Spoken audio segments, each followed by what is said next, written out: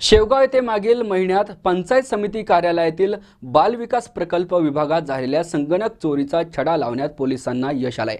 या घटनेतील 3 आरोपींना अटक करून त्यांच्याकडून मुद्देमाल हस्तगत केलाय। शेवगाव येथे मागील महिन्यात पंचायत समिती कार्यालयातील बाल विकास प्रकल्प विभागात झालेल्या संगणक चोरीचा छडा लावण्यात पोलिसांना यश आलंय। या घटनेतील 3 आरोपींना अटक करून त्यांच्याकडून मुद्देमाल हस्तगत केलाय।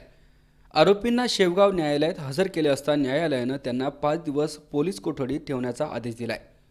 अजय नानासाहेब बोडके, रवी गोरख उपळकर, दीपक प्रताप काटकर राहणार शेवगाव यांना काल गुरुवारी ताब्यात घेतलंय। त्यांच्याकडे कसून चौकशी केली असता त्यांनी गुन्हा केल्याचे कबूल केले।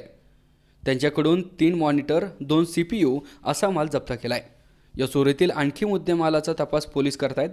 शहरातील पंचायत समिती कार्यालयाच्या आवारातील जुन्या सभागृहाचा लाकडी दरवाजा तोडून चोरट्यांनी बालविकास प्रकल्प विभागातील 2 संगणक, 5 मॉनिटर, इन्व्हर्टर, बॅटरी असा 47,500 रुपयांचा माल चोरलाय।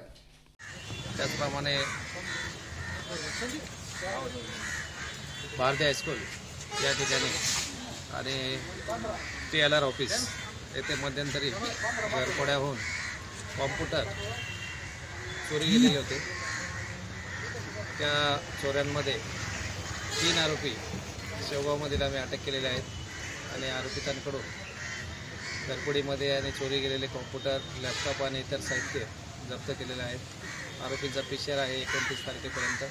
त्यांच्याकडून आणखी घरफोड्या शहरामधल्या उघडकीस येण्याची शक्यता आहे आणि त्या अनुषंगाने आम्ही तपास करत आहोत। C24 साठी संदीप देहाडराय, शेवगाव। सबस्क्राइब करा C24 तास YouTube चॅनलवर आणि बेल आयकॉनवरती क्लिक करा सर्वात पहिले आपल्या परिसरातील बातम्या पाहण्यासाठी।